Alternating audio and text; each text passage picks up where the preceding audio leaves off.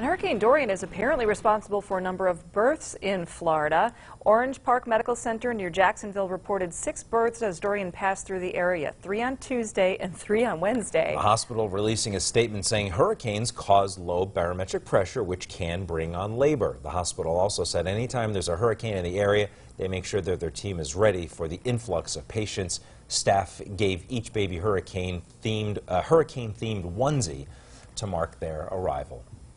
I love it. Well, the onesies I love. They're cute. Yeah. It makes it an interesting story to tell when they're a little bit older. I didn't realize that low pressure had that kind of effect. There you go.